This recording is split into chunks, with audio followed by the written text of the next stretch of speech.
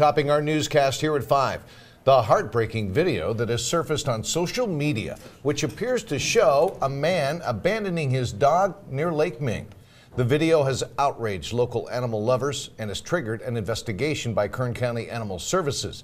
17's Eytan Wallace spoke with the man who shot that video and joins us now with the details. Eytan. Jim, Steven Silver says he was driving near Lake Ming yesterday when he saw a man with a dog, and he says what he saw next shocked him.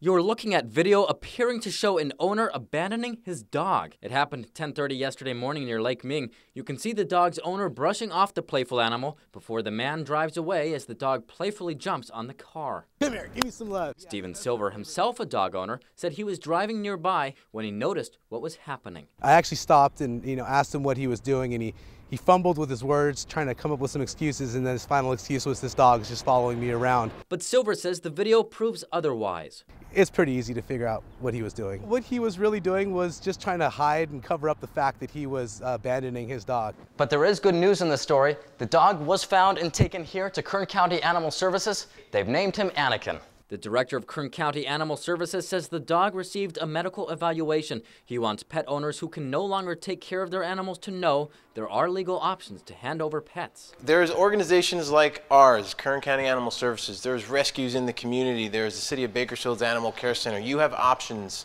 to find placement for your dog, okay?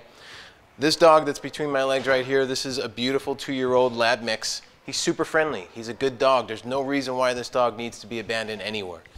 Oh, yeah. Meantime, the man who shot this on camera says he hopes the man in the video knows what he did is wrong. What he was doing was really low. We should treat animals the way we treat people. The way we treat animals, honestly, it's a direct reflection of how we treat people. So we should treat animals with respect. There's just no reason for that. There's no need for that. It's inhumane and it's cruel. We don't like to see it, and we want to hold people accountable that do things like that. Abandoning an animal is a misdemeanor that comes with a fine up to $500. Meantime, a representative with the Kern County Animal Services confirms they are investigating, and we should tell you the dog will be up for adoption as early as this Monday. In studio, Eytan Wallace, 17 News.